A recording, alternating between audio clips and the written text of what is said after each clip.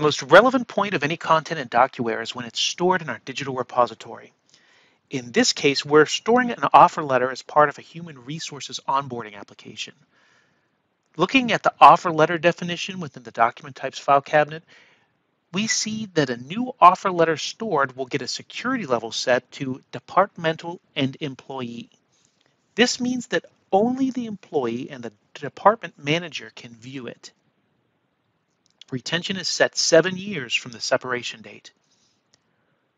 Once stored, a workflow process automatically identifies and classifies the document to see who can view the document based on the security level defined and what retention policy is in effect.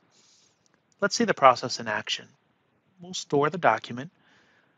We'll identify key indexing information as well as the name of the person it's being sent to.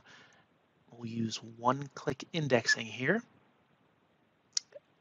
and then we'll store the document. So once it's in the file cabinet, the workflow has already assigned the security level, and once separation happens, it will have calculated the retention date exactly 7 years as defined. Now that the document is in the repository and retention date assigned, we can look at the application of these retention or deletion policies. Policy creation and administration is accomplished from our web-based configuration screen available to users with the proper privileges.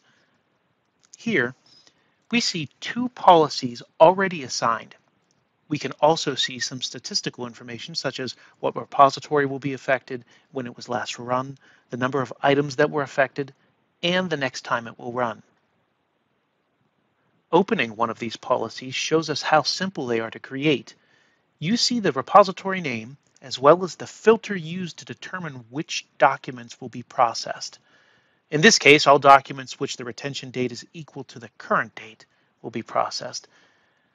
If for some reason 2 retention policies based on different business events are applied to the same content, a workflow can be triggered to compare the original retention date with the new one to determine which would keep the document longer, and then apply the changes if necessary in order to keep the document for the proper amount of time.